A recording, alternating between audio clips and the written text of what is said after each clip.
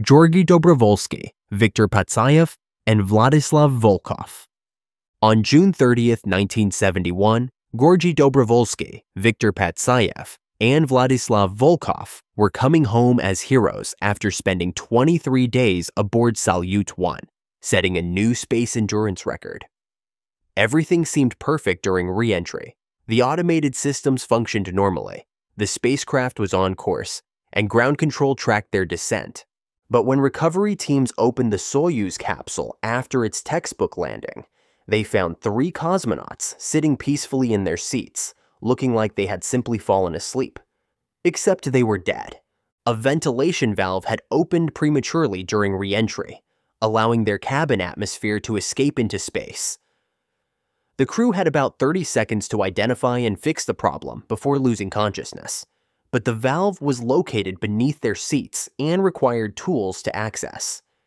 They may have made things worse by accidentally opening additional valves while frantically trying to close the malfunctioning one. They died from asphyxiation as their spacecraft's atmosphere leaked into the vacuum of space.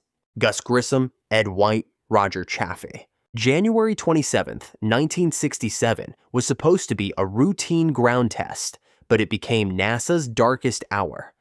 Gus Grissom, Ed White, and Roger Chaffee were sealed inside the Apollo 1 command module during a plugs-out test when an electrical fire erupted in the pure oxygen atmosphere of the cabin. In normal air, it would have been a manageable electrical fire. But in 100% oxygen, it became an instant inferno that consumed everything flammable in seconds. The astronauts had less than 30 seconds from the first sign of fire to complete loss of communication. Grissom's final transmission was, "Fire. We've got a fire in the cockpit," followed by screaming, then silence. The 3 men were trapped inside a spacecraft designed to protect them from space, but it became a death trap on Earth. The cabin was pressurized, and the complex hatch required over 90 seconds to open under ideal conditions. They died from carbon monoxide poisoning and cardiac arrest, caused by inhaling superheated gases. The cabin was so hot that their spacesuits melted and fused to the spacecraft walls, actually welded everything together. Vladimir Komarov. Vladimir Komarov knew he was probably going to die, and he flew anyway. The veteran Soviet cosmonaut was chosen to pilot Soyuz 1 in April 1967, despite knowing the spacecraft had over 200 documented technical problems. According to some accounts, Komarov accepted the mission because he knew that if he refused, his backup pilot and close friend Yuri Gagarin would have to fly instead. From the moment Soyuz 1 reached orbit, everything went wrong. One solar panel failed to deploy, leaving the spacecraft with limited power. The attitude control system malfunctioned, making it impossible to orient the spacecraft properly. Communication systems failed intermittently, and the automatic navigation system wasn't working. After 18 chaotic orbits, ground control ordered an immediate return. The descent began normally, but when the main parachute deployed, it failed to inflate properly due to a design flaw. The backup parachute then tangled with the main chute, creating a situation where neither could function. Komarov crashed into the ground at approximately 140 miles per hour, and the impact was so violent that his body was reportedly found as a charred, unrecognizable mass. He became the first human to die during a spaceflight mission. Some accounts suggest he spent his final moments cursing the engineers who had sent him up in a spacecraft they knew was defective. The Challenger 7, January 28, 1986, was supposed to be a celebration of space accessibility, but instead became one of the most traumatic moments in space history. The Space Shuttle Challenger broke apart 73 seconds after launch, killing all 7 crew members in front of a live television audience. The crew, Francis Scobie, Michael Smith, Ronald McNair, Ellison Onizuka, Judith Resnick, Gregory Jarvis, and Krista McAuliffe, represented the diversity and optimism of the space program. McAuliffe, in particular, had captured the nation's imagination as the first civilian teacher in space, planning to conduct lessons from orbit. The technical cause was an O-ring seal failure in one of the solid rocket boosters, caused by cold weather that made the rubber seals brittle. Engineers had warned against launching in cold weather, but their concerns were overruled by management, which was under pressure to maintain the launch schedule. The shuttle didn't explode as many believed. It broke apart due to aerodynamic forces after the structural failure of the external tank. The most horrifying aspect is that the crew cabin remained intact, and the astronauts may have survived the initial breakup, only to die when the cabin hit the ocean at over 200 miles per hour, after a 2.5-minute fall from 46,000 feet. They were conscious and possibly trying to regain control during that terrifying plunge to their deaths. The Columbia 7. February 1st, 2003 was meant to end in celebration, but instead became the second major shuttle disaster in NASA's history. Columbia disintegrated during re-entry over Texas, killing all 7 crew members just 16 minutes before their scheduled landing. The crew, Rick Husband, William McCool, Michael Anderson, Kalpana Chawla, David Brown, Laurel Clark, and Elin Ramon, had completed a successful 16-day scientific mission. The disaster began 82 seconds after launch when a piece of foam insulation broke off the external fuel tank and struck Columbia's left wing at over 500 miles per hour. The impact created a hole in the wing's leading edge, compromising the thermal protection system. For 16 days, the crew had no idea their spacecraft was damaged. When Columbia began re-entry, superheated plasma entered the wing through the hole, melting the wing's internal structure. The shuttle began losing control as the damaged wing created asymmetric drag. The crew was unaware of the developing crisis until the final moments when they lost communication with mission control. Columbia broke apart over East Texas while traveling at over 12,000 miles per hour. The crew compartment was found months later, and evidence suggested the astronauts were conscious and trying to regain control even as the shuttle disintegrated around them. They were killed when the crew compartment hit the ground after falling from an altitude of over 40 miles. Michael J. Adams. Michael J. Adams died on November 15, 1967, in one of the most spectacular and terrifying ways possible. His experimental aircraft broke apart around him while flying at the edge of space. Adams was a test pilot for the X-15 rocket plane program, pushing the boundaries of high-altitude flight in an aircraft that was essentially a manned missile. During his 7th X-15 flight, Adams was supposed to reach an altitude of 250,000 feet and conduct experiments in the near vacuum of space. The flight began normally, but as the X-15 climbed toward its target altitude, something went catastrophically wrong with the aircraft's attitude control system. The X-15 began an uncontrolled tumble at hypersonic speeds, while Adams fought desperately to regain control.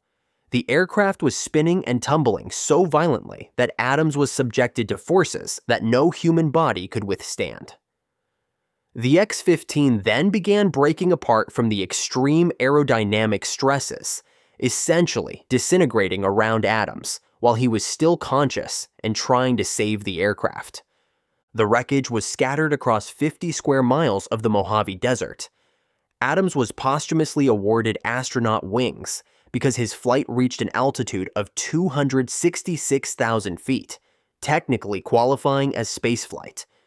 He died pushing the envelope of human flight, testing technology that would eventually make the space shuttle possible. Michael Alsbury. Michael Alsbury's death on October 31, 2014, showed that even in the modern era of commercial spaceflight, space remains deadly. Alsbury was the co-pilot of Spaceship Two, Virgin Galactic's suborbital spacecraft designed to take paying passengers to the edge of space. During a test flight over the Mojave Desert, something went catastrophically wrong with Spaceship Two's feathering system, a mechanism designed to slow the aircraft during re-entry. The feathering system deployed prematurely while the aircraft was still accelerating, creating massive aerodynamic forces that tore the spacecraft apart. Alsbury was killed when the aircraft broke up around him, while pilot Peter Siebold somehow survived after being ejected from the disintegrating aircraft. The investigation revealed that Alsbury had unlocked the feathering system too early in the flight profile, though it shouldn't have been able to deploy without a command from the pilots. Alsbury's death was particularly tragic because he was part of the new generation of commercial space pilots who were supposed to make space accessible to ordinary people.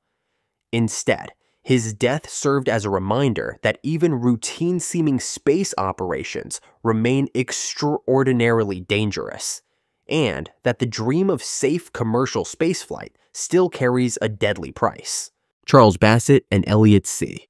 February 28, 1966, was supposed to be a routine training flight, but it became a double tragedy that claimed 2 NASA astronauts in one of the most preventable accidents in space program history.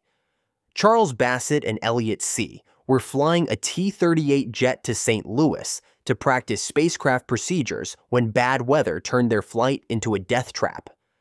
As they approached Lambert Field in heavy cloud cover and freezing rain, their T-38 crashed into the roof of Building 101 at McDonnell Aircraft Corporation, ironically, the same building where their Gemini spacecraft was being manufactured. Both astronauts were killed instantly in the crash. The accident was entirely preventable. Weather conditions were below minimums for the approach they were attempting, and they should have diverted to an alternate airport. Instead, they pressed on with a dangerous approach in conditions that would challenge even experienced commercial pilots. Their deaths led to stricter weather minimums for NASA flights and mandatory instrument training for all astronauts. They were replaced on the Gemini 9 mission by their backup crew, but their deaths served as a reminder that the journey to space often begins with dangerous training flights that can claim lives long before launch day. Valentin Bondarenko. Valentin Bondarenko died in a fire during ground training on March 23, 1961, just weeks before Yuri Gagarin's historic first flight. The Soviets kept his death secret for decades, fearing it would damage their space program's reputation and reveal weaknesses in their training procedures. Bondarenko was participating in a 10-day isolation test in a pressure chamber filled with pure oxygen. On the final day of the test, he removed medical sensors from his body and cleaned the adhesive spots with alcohol-soaked cotton. He carelessly tossed the cotton aside, and it landed on a hot plate used for heating food. In the pure oxygen environment, the alcohol-soaked cotton ignited instantly, creating a flash fire that engulfed the chamber in seconds. The fire burned so intensely that it took ground crew several minutes to depressurize the chamber and open the hatch. By then, Bondarenko had suffered burns over 90% of his body. He remained conscious and even tried to help the rescue team, apologizing for his carelessness as they pulled him from the chamber. Bondarenko died 8 hours later from his injuries, becoming the first space program fatality. His death led to changes in Soviet training procedures, but the secrecy surrounding the accident meant that NASA wasn't warned about the dangers of pure oxygen environments. 6 years later, the same type of fire would kill the Apollo 1 crew. Clifton Williams. Clifton Williams died on October 5, 1967, in a T-38 crash that robbed NASA of one of its most promising astronauts. Williams was performing aerobatic maneuvers near Tallahassee, Florida, when his aircraft's controls apparently malfunctioned, sending the T-38 into an unrecoverable dive. Williams attempted to eject from the aircraft, but he was too low for his parachute to deploy properly. He was killed on impact just seconds after ejecting from his aircraft. The crash was witnessed by other pilots who described watching helplessly as Williams fought to regain control of his aircraft before making the desperate decision to eject. Williams was assigned to the backup crew for Apollo 9 and would likely have been assigned to a lunar landing mission if he had lived. His death was particularly tragic because he was known as one of the most skilled pilots in the astronaut corps, someone who could handle any aircraft in any situation. The irony of Williams' death wasn't lost on his fellow astronauts. A man trained to survive the ultimate hostile environment of space was killed by a mechanical failure in a routine training aircraft. His death contributed to growing concerns about the T-38 fleet and led to improved maintenance procedures. But it came too late to save a pilot who should have walked on the moon, Robert H. Lawrence Jr. Robert H. Lawrence Jr.'s death on December 8, 1967, robbed America of its first African-American astronaut and a brilliant scientist pilot who could have commanded the space shuttle. Lawrence was killed in an F-104 starfighter crash at Edwards Air Force Base while serving as an instructor pilot, teaching another aviator the steep descent glide technique that would later become critical for space shuttle landings. Selected for the Air Force's Manned Orbiting Laboratory program just 6 months earlier, at 32, he was already one of the most qualified astronauts ever chosen, a senior Air Force pilot with over 2,500 flight hours and a doctorate in physical chemistry from Ohio State University. Few astronauts at that time held a doctorate. The crash occurred during what should have been a routine training flight. Lawrence was in the back seat of the F-104 as Major Harvey Royer practiced the challenging flare maneuver, pulling the aircraft's nose up just before touchdown to reduce landing speed. Royer flared too late, and the aircraft struck the ground hard, causing the landing gear to fail and the plane to catch fire and roll. Both men ejected, but the timing sequence meant Lawrence's rear seat ejected sideways to avoid hitting the front occupant. He was killed instantly, still strapped to his ejector seat when his parachute failed to deploy properly. The aircraft skidded 2,000 feet down the runway, while Lawrence was dragged 75 feet from the wreckage. These astronauts and cosmonauts represent the most visible and heartbreaking examples of space exploration's cost. Every loss reshaped the future. Each disaster forced hard lessons, spurred innovation, and led to life-saving improvements in spacecraft design, training, and mission planning.